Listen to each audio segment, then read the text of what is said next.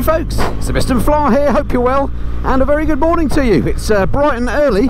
It's 8:20, well about 8:20 at the moment, which isn't the time I'm usually up on a Saturday morning, and you join me in North Wales. I'm just near Wrexham actually, because today what I'm going to be doing is spending the day on patrol with the North Wales Police. It's going to be amazing.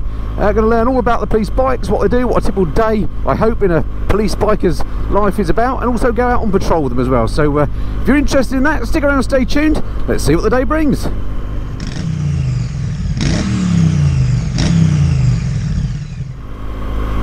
So how lucky am I to be invited up to North Wales to spend the day with the biker cops? It should be great. I'm meeting up with Sergeant Lee Evans and his colleagues today, and really looking forward to what the day is going to bring. What I'm going to do is obviously bring you highlights of the day out on the road, bits and pieces that we get up to. But also, before I came up, I asked my patrons for any questions they might have of the police, in particular relating to motorcycling, because of course Wales is a motorcycling mecca. We're going to be heading to Snowdonia a bit later today, I think. And I've got loads of questions to put to the police from you guys as well, so thank you very much indeed if you sent me a question. I'll try and get through as many as I can, and what I'll do is intersperse the video with your questions as we go, just to keep it nice and interesting. So there'll be a bit of riding, bit of patrolling, and a question, and then a bit of you get the idea. Anyway, I'm heading up to Police HQ in Wrexham. I'll speak to you when I get there. Alrighty, it's around here somewhere, I think. Somewhere that looks like Police HQ. Hello. What about down here? Aha! That looks like a cop. This must be HQ. That'll be our man. I do love a police escort. Excellent. How cool is that? It's just started to rain. Hopefully we can get inside for a cuppa before we get wet. I had enough of that yesterday coming up here. 5 hours on the motorway, absolutely drenched. Blimey. This is where it all happens. Morning, Lee. Hey, yeah, very good, thanks. You? Where do you want me? Back there, it's fine, mate. Back there? Yeah, no problem. Stick it back there. Okay, so here I am at the police HQ in Wrexham with Sergeant Lee Evans. Hiya, Lee, nice to meet you. Thank you very much for having me. No problem at all. Thank you for arranging sunshine. Yeah, I'm sorry about that. Not quite worked. Anyway, it was a lot worse yesterday, and we're hopeful it's going to pick up. So first things first, let's go and get a brew, shall we? Absolutely, let's do it. Okay, so we're within the hallowed halls of the HQ now. You see it's absolutely rammed in here, busy with, actually I'm sure all the cops are out policing. Anyway, we're here now with, this is Owain. I've got to make sure I pronounce that right. Can we see you there? Yeah. There you go. And we've still got Lee as well. And we thought what we'd do is a few questions from patrons while we're just enjoying a brew. So let me get those and let's crack on. Okay, so in no particular order, and I don't know who wants to answer these in particular, but the first question I've got here is from David Buchholz. I think I'm pronouncing that correctly, sorry if I'm not, David. And his question is, I would be interested to know what particularly perks police interest in a particular bike. Is it riding style, speed or noise? And I guess he means rider as opposed to bike, but what makes you look at a particular biker? Yeah, it's a combination of things usually. So if you've got for example, a really expensive sports bike that comes through and the rider hasn't got the correct kit on, or they look particularly young for that sort of bike, something might just think, that's probably worth a stop. Has it been stolen? Has it been cloned or something like that? So that's one of the reasons I would look at. It's hard to quantify, isn't it, really, about what you would be. It's just something you get a feeling for bikes that don't quite right in the right area, the right location, or the right person on it. And I suppose after a few years of policing, and you were telling me earlier you've been a cop for a long time now, you just get a bit of a copper's nose, I assume, do you? Yeah, absolutely. There's a feeling, isn't there? I mean, I've only been in 6 years, but I think you soon get a feeling for what's right, what's not right on the road, and they're always worth a stop. And yeah, usually if it's just a little thing, sometimes you can come to big things of no licences, no insurance, etc., just from little things like a brake light out, etc. Real. Okay, there you go, David. Hope that answered the question. Okay, another question. This one from Marcus West. He asks, what are your views on filtering and stopping in the front of cars at red lights? At my bike safe course, that was left a bit unclear. Who fancies that one? Oh, Yeah, Go for I don't mind doing it. Yeah, so as a police bike, it's something I do regularly. It remains legal. There's no great issues with filtering as long as it's done in a safe and appropriate manner. The speed's got to be correct, I think. It's got to be done in the correct location, i.e. the road markings, etc. allow it. And you've just got to be aware that sometimes cars just don't see us as bikers, so you've got to be aware that if you're going to do it, make sure that you're quite visible. And specifically, Mark has asked, what about going up to the front at red lights? I mean, often where you have these temporary traffic lights and at roadwork and stuff, I always go up the outside and get to the front because you can get away quicker. Is there any reason why you shouldn't do that? I don't think there's any reason why not. Again, I think a bit of caution. You know, you've got to time it correctly, haven't you? Because if you're sort of on the offside and then your traffic light turns green, then you may find yourself in a bit of hot water where cars pulling out in front of you, not necessarily looking to that offside mirror. So I'd say, again, fine, no issues, just treat it with a bit of caution. And what about speeds of filtering as well? I was doing a lot of filtering coming up here yesterday, and I was on a motorway, so the speeds can creep up, can't they? And you know, I got to, there were points when I looked down and I was like filtering at 40. I thought, hang on, I need to slow down here. Is there like a maximum speed that you'd recommend you should be filtering, or a maximum speed above the cars that you're filtering past? I think to most riders it would feel right. I think the highway code suggests something like 20 mile an hour is the maximum speed that's recommended anyway to do so, and I think anything above that starts getting a bit dangerous where speed carries up and then people aren't necessarily sort of checking where the bikers are there or not expecting bikers maybe. So I'd say about 20. Splendid. Thank you, Marcus, for the question. Right, so we've had a bit of a brew. We're going to go and take a look at the bikes, aren't we? To have a look at the kit that you've got, see what the differences are between the normal bikes and cop bikes. Should be interesting. Let's go. Right, we're at the bike garage. This is where the exciting stuff is. There's my rather cruddy looking GS. I do apologise for the amount of dirt on it. You never see it like that. Ooh, some Honda CRFs. Excellent. Yeah, so we've got the CRF 250s. We've got the unmarked BMW RS 1250. We've got a RT 1250 and then the RT 1200 as well, which is the bike that will be going on. So is this the complete fleet for North Wales Police, or some out? Or this is the complete fleet for the eastern side of the force. You've got another bike in the central side, and then a few more bikes, including an unmarked bike in the western side of the force. So we've got quite a few in total. Okay, so an opportune question from Ben Smith. He says, I would like to know what tools and equipment the police carry in those panniers, please. Well, we've come to the right place. Over to you. Yeah, sure. So the panniers are talking about the 20 litre panniers we've got on the marked bikes here that come obviously fitted on the bike. Within those panniers, I carry, generally speaking, a first aid kit, a speed camera, a laser detection device, a traffic offence report book, a tyre depth gauge that's calibrated, a tyre pressure gauge, measuring tape. I've got police tape if I need to close off a scene. I've got my laptop over there and a waterproof pad underneath. I've got the breathalyzer kit with some drug swipes in. I've got some spare reports should I need them, and hopefully that all fits in along with the chalk in the waterproof bag I've got down here.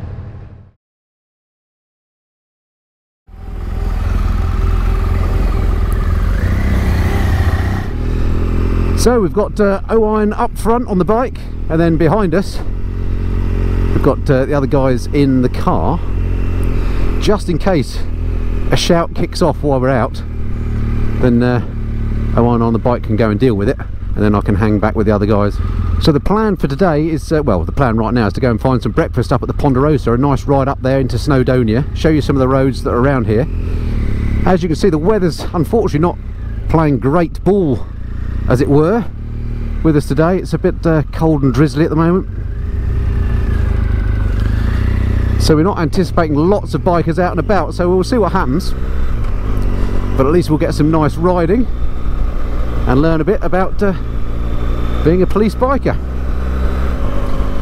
Oh, what an absolute treat it is to be riding in Wales once again. Even though the weather isn't great, Wales always delivers, and we're not even in the picturesque and scenic stuff yet, but it's just so lovely to be out on the bike again after such a long break, and so great to be on the trusty GS as well. I was in two minds whether to bring this or to bring the Goldwing. I'm still in the sort of novelty phase with the Goldwing, and it's a great comfortable bike for long trips. As I mentioned, it was a 5-hour ride up here in scuddy rain in busy motorways yesterday, so not a fun trip up here by any means, but being on the Beamer again, it just made me realise how good this bike is. For trips and tours, one up. I think it's quite hard to beat. So I must just take this opportunity to thank very much indeed the guys at North Wales Police for having me along to make these videos. It's very kind of them to give up their Saturday to do this for me. Very much appreciated, guys. It's a weird thing, isn't it? I tend to try and be a law-abiding citizen. I've never had any issues ever with the police. They've always been very nice to me, and you know, if I'm going to do anything dodgy, I try and do it while the police aren't watching. Even though I've never had any problem with the police, there's something weird about riding this close to a police motorcyclist, isn't there? I'm not doing anything wrong. He's a nice guy. Yeah, I'm feeling sort of guilty. What is all that about? Is it just me? I think the training that Owain's done, it's obviously paid off. I have this thing where I judge how skillful a biker is by how much I see their brake light going on. But Owain's isn't going on much at all. Obviously a smooth rider, all that training has paid off. Needless to say, if you rode behind me, you'd see my brake light going on all the time. Okay, another question. This one's from Bob Adam, and I've had a few questions on a similar vein. This is all about bikers' attitude. So Bob says, I would like to know if the response to a rider has changed due to the rider's attitude, and would they target groups of riders rather than the rider out on their own? Who wants to take this one? Yeah, Lee? I don't think we target groups of riders, but I think it is recognised that when people go out in groups, there is this element of the less experienced rider feels the pressure to keep up with the more experienced. So statistics will tell us that groups tend to fall off, or someone in that group tends to fall off. So we wouldn't target them, but if we saw them out, we might stop them and have a chat and have a word with Tail End Charlie, if you like, because they've only been riding for 2 years, whether one at the front is pushing on and they're feeling the pressure. And we're all blokes, aren't we? And we know what it feels like to do that. So yeah, we don't target them, but it is definitely an area we recognise as a problem. Yeah. And if it is a big group of riders, how would you just pick one off then, or how would you actually deal with that if it's just you on a bike and say 10 riders? How does that work? It's not easy, but generally, if you've got people who are decent and they're checking their mirrors, they will get the impression that you want them all. So perhaps put the blues on, go out and just follow them all and try and get them all in. A few hand signals, perhaps something like that.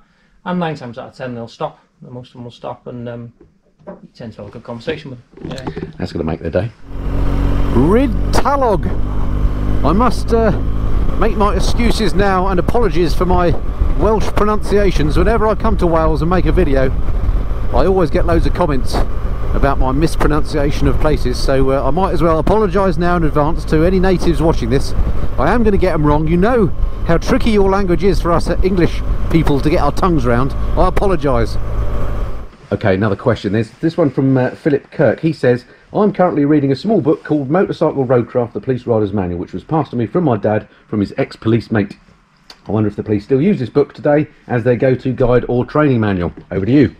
Yeah, absolutely. It's almost our Bible, so to speak. Keep going with it. It's a good read. Hard to read at times, hard to make sense of at times, but keep going with it. It's essentially what we tested on throughout our training. There's certainly an exam at the end of our training as to what it says in roadcraft, whether we adhere to that or not. But everything we do as police riders, police drivers, tested by means of roadcraft, basically. Perfect, and I've got a copy of that book as well. If you are a new rider, it's definitely worth riding, and in fact if you're an experienced rider as well, so I'll stick a link below to that book as well. Right, Philip's come back with a cheeky second question. He says, I live near a road known as the Cat and Fiddle Road, named after a now defunct pub in the picture. We've all ridden that one, we know that one, which has an average speed camera set on 50 miles an hour. I wonder how closely applied these average speed limits are in general and how much tolerance there is. Is it similar to regular speed cameras? So over to you, Owain. Yeah, of course, similar to regular speed cameras, there is a tolerance in place. It's in place for the purpose of manufacturers of different vehicles having tolerances in what your speedometer will show on your dashboard, etc., whether that's car or bike. All I can suggest from that question basically is keep to the speed limit as best you can, keep yourself safe, and enjoy the ride. So a little note to self, this is the A5104, which looks to be a cracking road. Unfortunately, like one of the questions we had earlier talking about the Cat and Fiddle having a speed limit on it, this is 2. This has got a 50 mile an hour speed limit along it. and average speed cameras by the looks of it. Mind you, that said, it's fairly twisty. But just a few short miles out of Wrexham and you're already into something that's looking lovely. Not only that, look, it's a blue sky. Fantastic. I'll tell you what, being a bikie cop's not a bad job, is it? I'm sure it has its moments, mind you.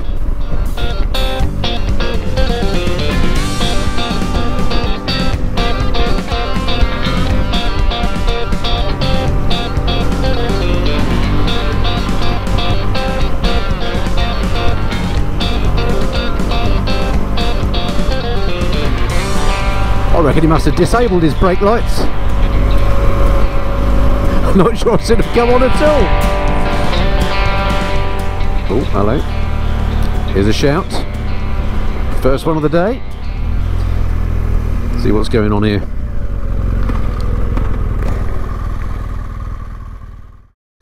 You didn't expect this, I didn't think I was going to have to work for me living. Oh. I'll tell you what, once they get going. Yeah, exactly. It's getting away from us, lads. Could have told me you'd stopped.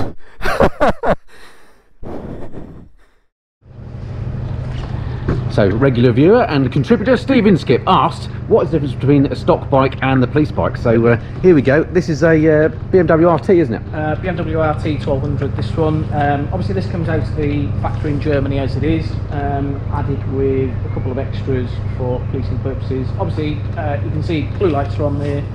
We've got crash barriers both front and rear, along with the air horns.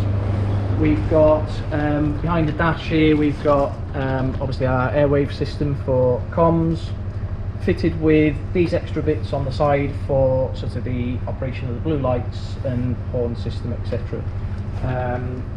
As well as that, under this bit here that you wouldn't get on your stock bike, you've got the comms system, all sorts of gubbins and wiring there. And the aerial that we've got to maximise communication, of course. And this is the 1250, so this is the new RT, correct? This one particularly is the 1200, and the new one here is the 1250 that we've got. So we're running both at the moment. And what sort of churn do you have on bikes? How long do you keep them before they get replaced? So it's more to do with mileage than sort of age. They usually go at about 45,000 miles, so they're quite tired and worn by then. And then what happens to them? Do they get sold off as second-hand bikes? Or? Yeah, they go to auction basically, and I'm sure they get something for them. So. And I think I'm right in saying, aren't I, that these are made on a separate production line at BMW, aren't they? They're called the RTP or something, aren't they? Yeah, quite rightly. It's called the RTP, and it comes out of Germany or out of wherever it's built, sort of as this bike standard. To my knowledge, we don't add anything sort of within our sort of policing sort of team. It's as it is. It comes out of Germany for this. Right, ready when you are.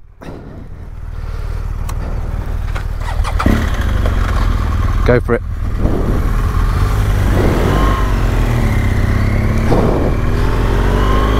So there we go, first shout of the day. Lady broken down in the car, just pushed her into the lay-by out the way of the road. All very exciting. And I noticed the way the guy stopped pushing and let me carry on without telling me. Sneaky. My stomach is telling me it's brunch time.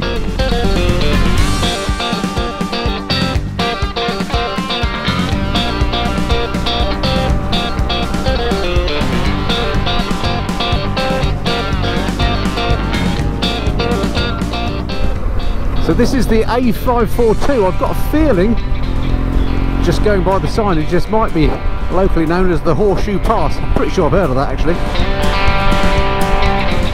And it is an absolute cracker.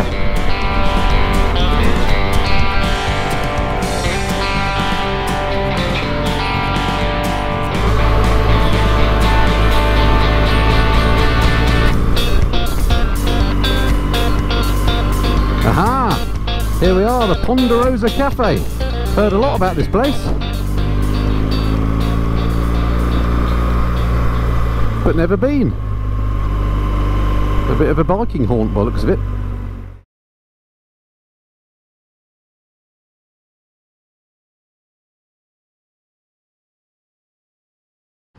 always get nervous doing this when I'm near pit. What am I going to say? Let me think about this.